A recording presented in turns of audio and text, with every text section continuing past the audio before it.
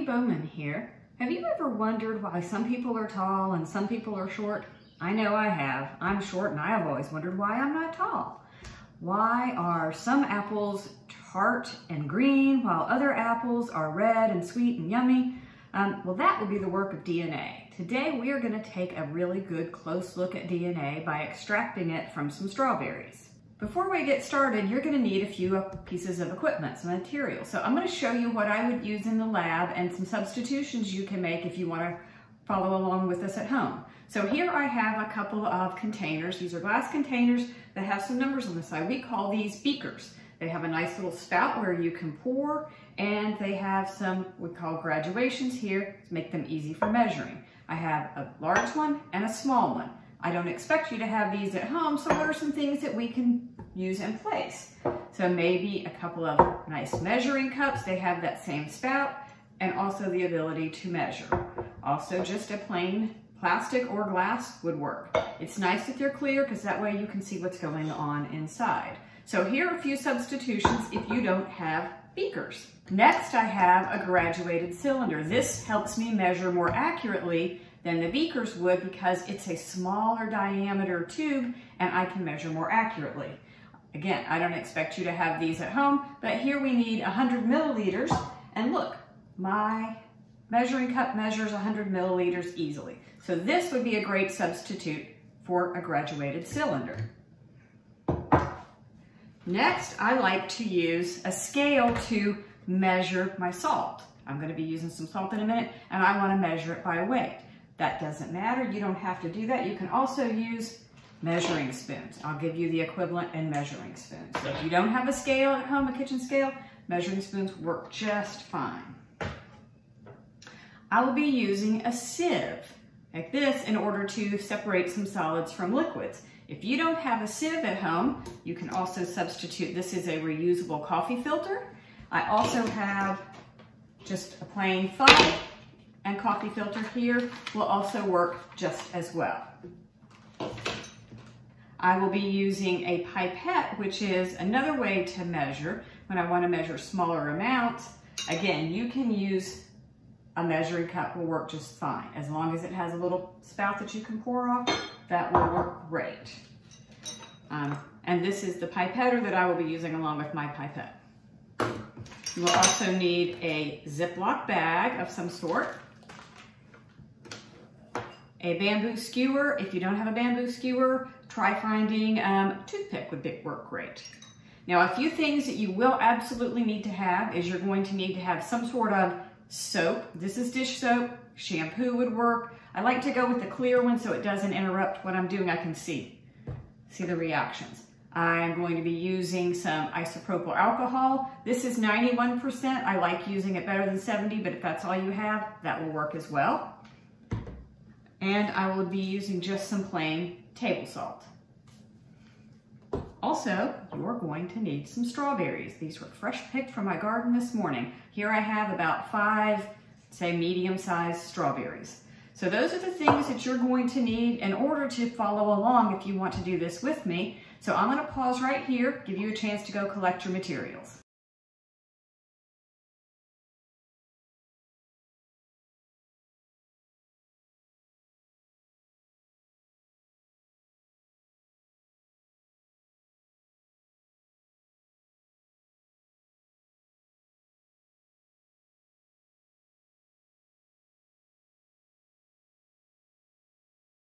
Before we begin, let's review a few things. First, DNA, or deoxyribonucleic acid, is found in every living thing.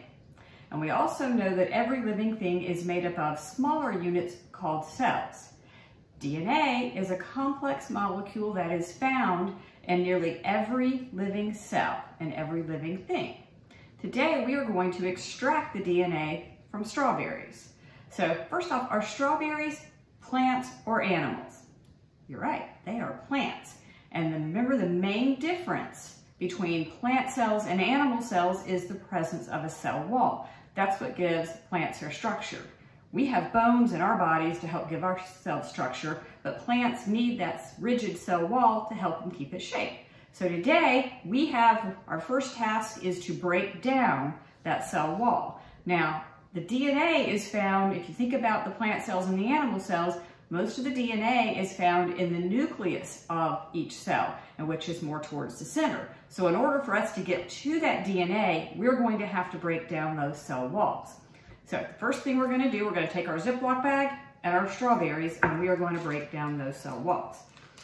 So go ahead and place your strawberries. You can leave the green caps on or take them off, does not matter. They have DNA in them as well. Now I'm going to get the air out of my zip top bag, seal it up good, and then I'm going to smash my strawberries. This is the fun part, it's kind of therapeutic. So I can smash them between my fingers. I can use the flat part of my palm there to smash them up. Remember, we've got to break down all those cell walls in order to get to that DNA. Now what you don't want to do is use your fist, because there's still some air in here, and that might pop your bag and make a big mess. So let's spend a few minutes breaking down those cell walls. Now that we have broken down all of our cell walls in here, as you can see, and mine is nice and liquidy, kind of a nice strawberry puree. For our next step, we have, if you think about the cell again, after we've broken down that cell wall, the next thing we have to get through is that cell membrane. Well, the cell membrane is made up of what we call a lipid layer. And lipid is just a fancy science word for like fats and oils. So what do we use at home to sometimes break down fats and oils? Dish soap. So we're going to use some dish soap, shampoo, hand soap, anything you happen to have. You're going to need about 10 milliliters. If you don't have anything that measures in milliliters, that will be about 2 teaspoons. So we're going to take our small beaker, or if you have a small measuring cup, small glass, anything like that will work. And in that, we are going to combine our 10 milliliters, or let's say 2 teaspoons of dish soap,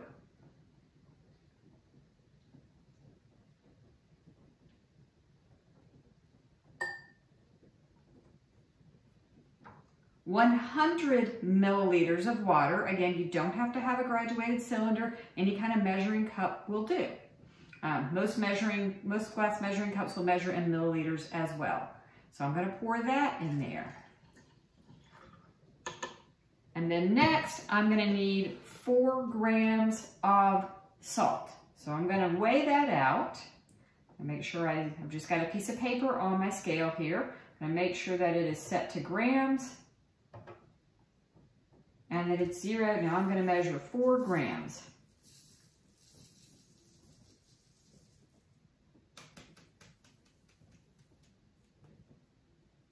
There we go. Now I have 4 grams. Now if you're using teaspoons, that would be just a little bit less than a full teaspoon.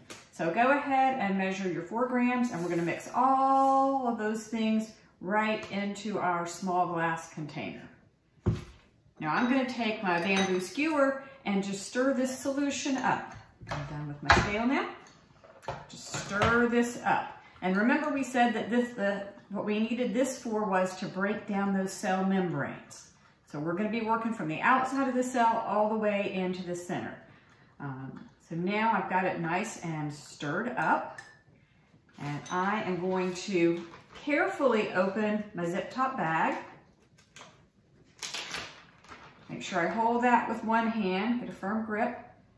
And then I'm going to pour my salt solution into the bag. Now I'm going to give this a nice little massage. Just nice and mixed up. And now I'm going to wait about 3 to 5 minutes and let this incubate, let it work on all those cell walls or cell membranes in there and break them all down. While we're waiting on that to incubate, let's talk a little bit about why we added the salt. Let's review for just a minute. So we smashed them up with our hands to break down the cell walls. We added dish soap to break down the cell membranes, but remember, we also added salt. What does the salt do? So in the center of the cell, in the nucleus where the DNA is usually located, it's located in the form of chromosomes often. So I want you to imagine chromosomes are like big skeins of yarn. They're inside, and in that skein of yarn, or here this twine, it's all this is tightly woven into a really small kind of compact little form. Well, we need that DNA to not be small and compact. We want it all big and open so that we'll be able to see it. So imagine unraveling that and how much more space that takes up once it's unraveled. Let's take just a second to think about the structure of DNA. DNA is made up of, it's called a double-stranded molecule. I want you to visualize a ladder. And now imagine that ladder is made out of rubber or something that's flexible. And we're gonna take our hands and we're gonna twist that ladder. And it's gonna be kind of a spiral. Now instead of a ladder, we have a spiral staircase. It kind of goes up in what we call a helix or a spiral. So that's what DNA looks like. You've got the two ladder parts, and then you have it connected with rungs going across. So that's what the DNA molecule looks like inside those cells. And in order for us to be able to see it, we need to cut those two parts of the ladder in half and unravel it. We call that denaturing. That's why we add the salt, because it takes it from tightly wound into nice and big and open where we can see it into strings like that. So now that we've had this sit aside for a few minutes and let it incubate, now we're going to need to separate all the solid parts of this from the liquid parts. So I'm going to be using beaker, and then I really like this reusable coffee filter. So I'm going to set that right here inside my beaker. And then I'm going to open my container. I'm going to give it one last good squeeze, one last good massage. Make sure it's all mixed up in there. And then I'm going to take it and I'm going to slowly pour it into my filter. And this is going to filter out all those solid particles that we don't need, that'll get in the way and will not allow us to see the DNA. And we just need that liquid. We just need that solution there. So we're just going to let this sit for just a minute and let it all drain out. Now if you want, you can take this. I like to use the flat end so I don't poke any holes in this, and just gently stir and let all that goodness filter through. Now that all my liquid has drained out, I'm going to go ahead and remove this filter and set it aside. I no longer need that. And then let's take a look. So right now we have strawberries and dish soap and salt and a little bit of water. And right now there's DNA in there, but you can't see it. So I want you to think about something like sweet tea. We know the sugar's in there, but we don't see the sugar. It's dissolved in there. Right now, DNA is dissolved in that solution. DNA is what we call is soluble in a water solution. We need that DNA to come out of solution. So just like some things will dissolve in water and others won't, if you've ever tried to mix oil and water, you know that oil will not dissolve in water. We're going to have to use something else to add to our solution to pull that DNA out. We call that precipitate. So what we're going to do is we are going to use cold rubbing alcohol. I've had this in my freezer. So we're going to use cold isopropyl alcohol, and we are going to make an easy layer right on top of this, and that is going to pull or precipitate that DNA out of solution.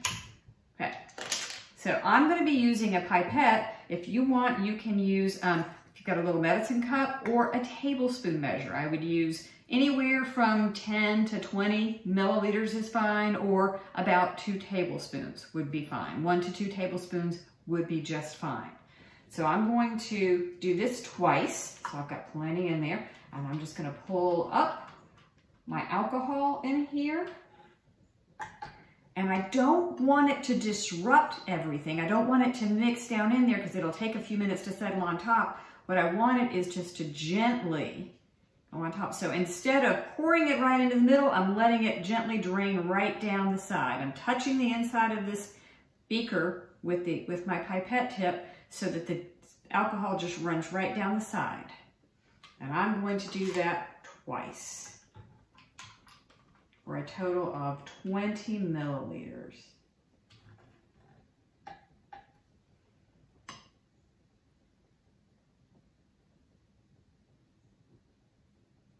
And you can do 10 or 20, either works just fine.